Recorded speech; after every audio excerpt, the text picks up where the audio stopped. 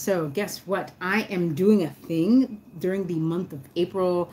I did this like 2-ish years ago over on Instagram.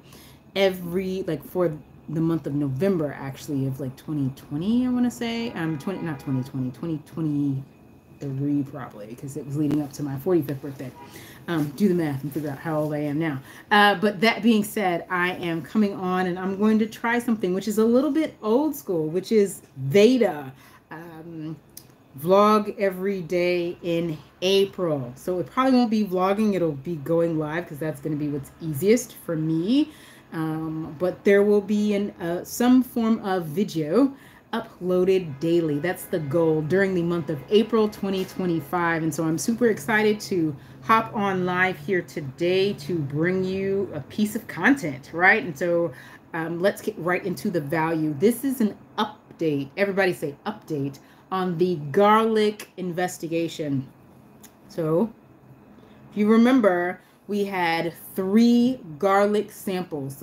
So for those of you who want a little bit more context, you can actually go back to the video that is from March 27th, 2025, and I go in depth on how to make, I want to say it's March 27th. Don't hold me to it, ish, all right? And it talks about a video that was requested from Tamika. You know who you are. Hey, girl. And so now I'm doing a follow-up because you're probably wondering what happened with those samples, or maybe you're not wondering and you just want to know, or be able to follow up with the activity and know what to expect. What should they look like? Because I specifically said in that video that if they don't do something within a couple of days, something has gone wrong. Right? Because one of my tips, my constant tips to you all when you're doing STEAM education, science, technology, engineering, arts, and mathematics with your students, this is really looking at educators. When you are going to do an activity with a group of children outside of the home, you're going to want to make sure that you do some version of testing, either in your classroom, if your classroom environment is really persnickety, per se, especially when we're talking about doing plants or anything that has to dry, like any type of art project. It matters if you're going, what is going to happen in the space specifically. But for me, I travel around and teach, and so it's important for me to just make sure that say my seeds are live, rather actually going to germinate that season. I don't use old seeds from previous seasons. Thing I learned years ago. I won't do that again because it just doesn't work. And so, anywho, let's proceed with our garlic investigation update. Garlic sprouting. And I'll talk to you a little bit about how they're doing, how each sample is doing. Remember, we did 3 different samples. And I'll talk to you a bit about how you can proceed with them, or if you just want to stop right there. All right, so the first thing I did was this 3 cotton ball. You see it. It's 1, 2, 3. 3 cotton balls, a garlic clove, and some water. All right. You see how it's doing? I'm going to rotate it a bit. You should be able to see there the roots. I'm going to, there we go. Turn the light down a little bit so that we stop getting the glare. That's the roots. All right. Remember, one of the things I specifically mentioned that you can see, and the roots are dug in like they would be in soil. It's acting like the garlic is soil. Okay. Let's see if this can focus. Let's try to get this to focus. Okay. And so if you see me try to pull on it a little bit, I would have to pull hard to get it to come out of the cotton ball because it is treating the cotton like it's soil, and so it's grabbing onto the soil. We know that roots anchor the plant where it's at, okay, and then suck up the nutrients, including water. Water, depending on who you speak to, nutrition wise, is a nutrient, okay. And so, and water is the main thing, okay? Water, remember, again, following up from the last video, water, nutrients, sunlight, and space. In that order, really. Okay? Water, they have to have water. Plants must have water to go from seed, to go from cutting, to go from anything else into developing a new plant, a healthy plant, to have any hope of going to an adult plant. It must have water. And for the germination step to happen, the germination process, germination being start to grow, okay? For that to happen, you must have water. Nothing else is going to do it. Put it out in some sunlight. It's not going to do it. Okay?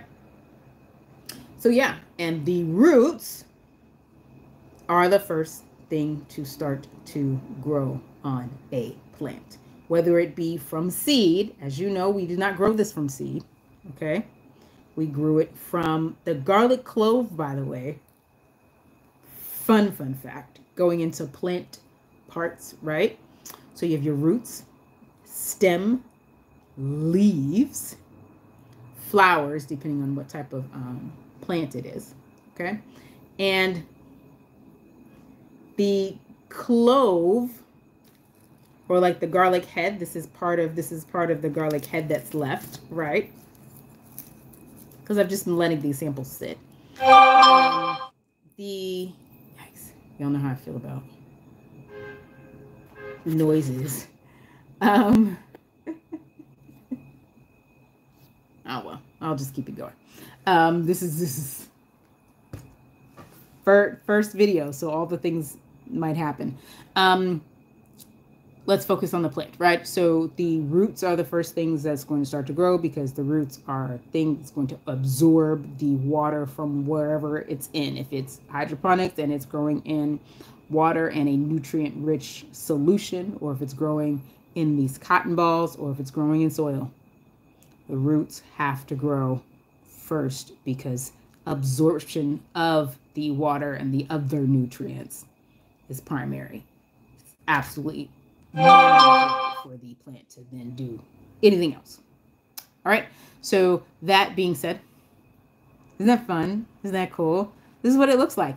Only after a couple of days. Today's Tuesday, and I started these puppies on Thursday. Okay, go back and see. You can go back and see what they look like in the beginning. And like I said, since this is an update, let's not belabor the point. But it's starting to split. The paper, right, that's on the clove, you see that is starting to split. And if we were to let this continue, you see you're starting to get, there's a little bit of a bump here. And on the other samples, you'll see what that bump is becoming.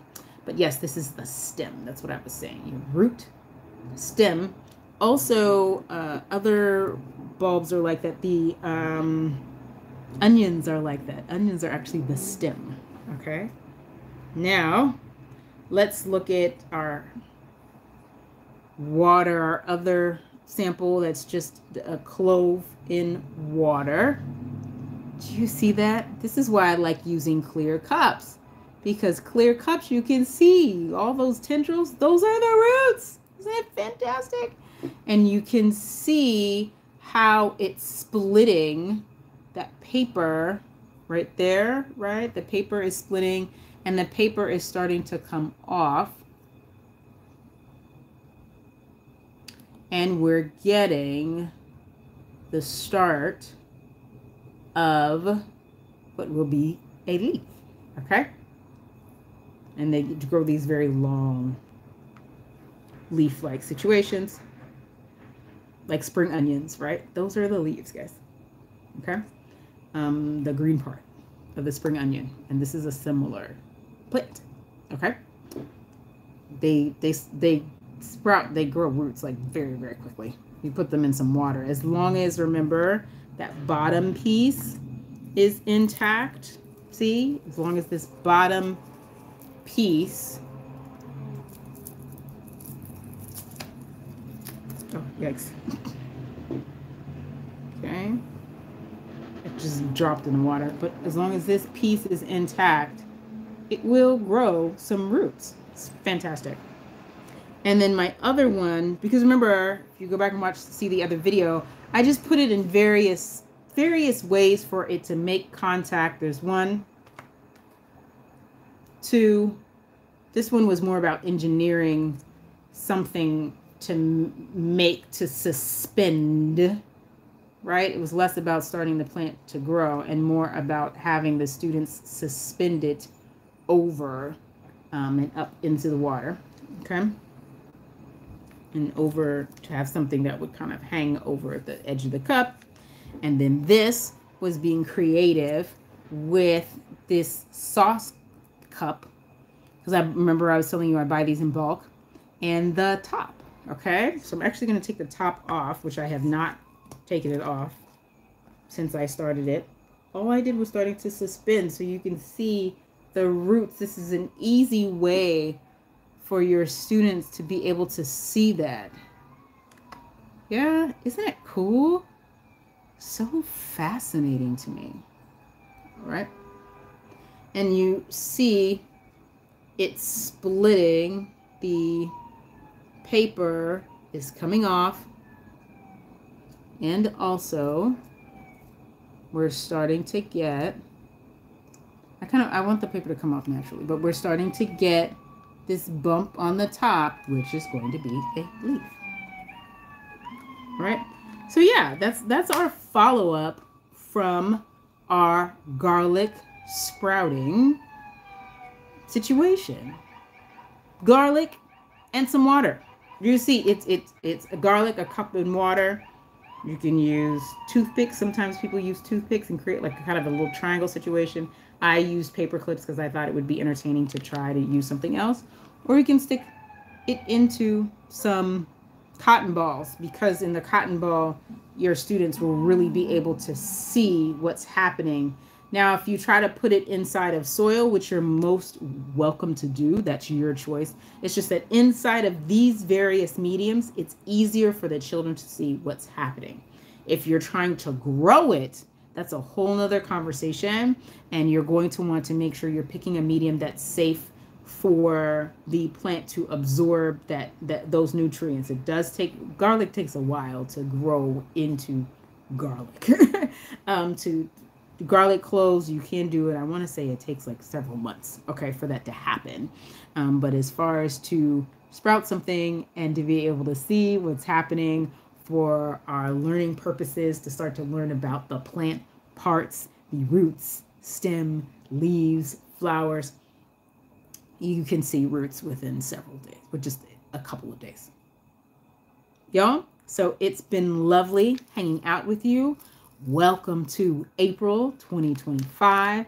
I'm super excited about the prospect of coming on with you and joining you to give you some learning tips and to talk to you about the day in the life of Miss Steph over the next 29 days, because of course April has 30 days and we've already started, right? So the next 29 days, we'll see what this adventure is of coming on live and or posting a video on YouTube every day.